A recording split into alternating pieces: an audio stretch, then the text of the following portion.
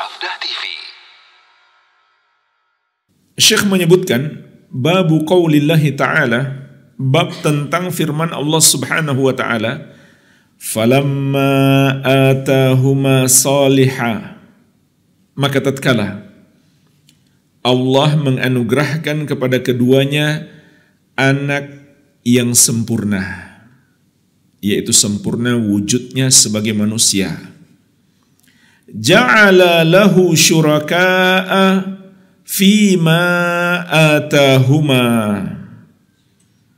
maka mereka berdua di sini maksudnya kedua orang tua, ayah dan ibu, menjadikan bagi Allah sekutu-sekutu dalam anugerah yang Allah berikan kepada keduanya, yaitu anugerah anak. Mereka persekutukan Allah dalam anugerah anak. Maksud ayat ini, mereka menamakan anak mereka dengan penamaan yang mengandung penghambaan kepada selain Allah. Fata'alallahu amma yusyrikun. Fata'alallahu amma yusyrikun. Maka maha tinggi Allah dari apa yang mereka persekutukan. Surat Al-A'raf ayat 190. Kemudian Syekh menjelaskan ucapan-ucapan ulama tentang makna yang terkandung di dalam ayat ini.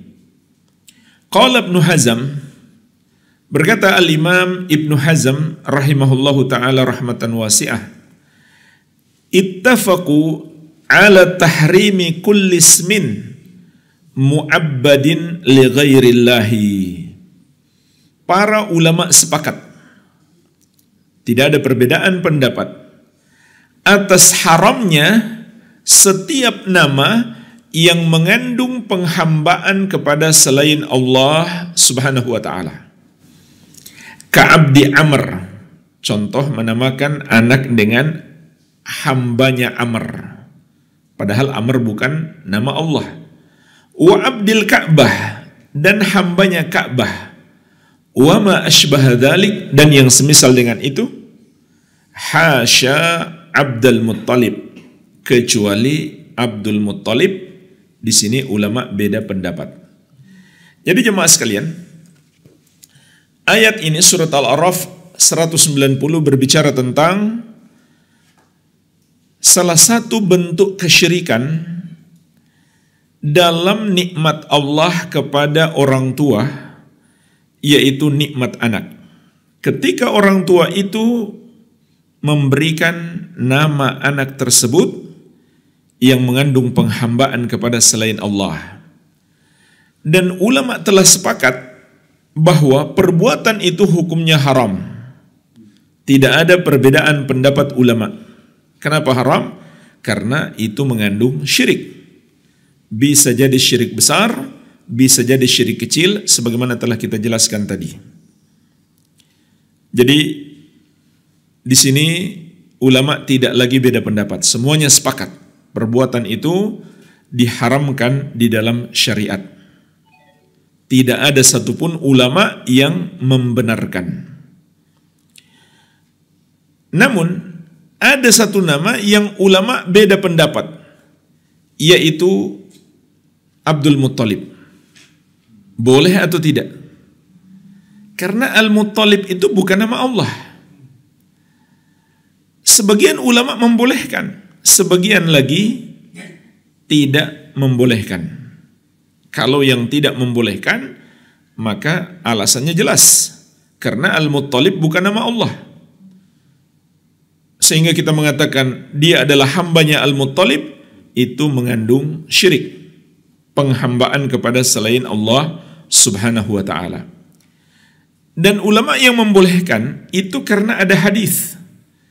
Nabi SAW pernah mengatakan, Ana ibnu Abdul Muttalib, aku adalah putranya Abdul Muttalib. Beliau sebut putra kakeknya, karena kakeknya ketika itu adalah orang besar, orang yang sangat disegani oleh bangsa Arab. Jadi berdasarkan hadis ini, sebagian ulama membolehkan penamaan Abdul Muttalib. Namun ini pendapat yang lemah, karena Al-Muttalib itu bukan nama Allah Subhanahu wa taala, dan juga karena Nabi sallallahu alaihi wasallam hanya mengabarkan sebuah kenyataan. Beliau adalah cucunya Abdul Muttalib.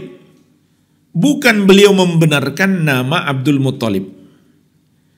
Dan juga karena hakikat nama Abdul Muttalib itu bukan dimaksudkan penamaan kepada Abdul Muttalib, tapi hanyalah julukan saja. Karena Al-Muttalib itu paman daripada kakek Nabi sallallahu alaihi wasallam. Nama aslinya kan Syaibah ya. Ketika dia dibawa oleh pamannya masih kecil untuk perjalanan dagang atau dibawa dari Madinah ke Makkah, karena perjalanan jauh di musim panas, kulitnya berubah sampai menjadi hitam. Nah, orang-orang yang tidak mengenal beliau ketika itu mengatakan dia adalah budaknya Al-Muttalib. Jadi maksud hamba di sini yang mereka maksudkan adalah budak, bukan hamba yang beribadah. Sehingga mereka panggil dia Abdul Muttalib, padahal dia bukan budak. Dia adalah orang merdeka. Jadi ini 3 alasan yang menunjukkan bahwa nama Abdul Muttalib tidak boleh kita gunakan sebagai nama atau kita namakan kepada anak kita. Alasan yang pertama, karena Al-Muttalib bukan nama Allah. Alasan yang kedua, Nabi SAW mengatakan, saya adalah anaknya Abdul Muttalib, hanyalah mengabarkan kenyataan, memberi berita, bukan membenarkan nama itu. Kemudian alasan yang ketiga, mereka namakan beliau Abdul Muttalib, maksudnya bukan dia menghamba atau menjadi penyembah Abdul Muttalib, menyembah Al-Muttalib, tapi mereka memaksudkan dia sebagai budaknya Al-Muttalib.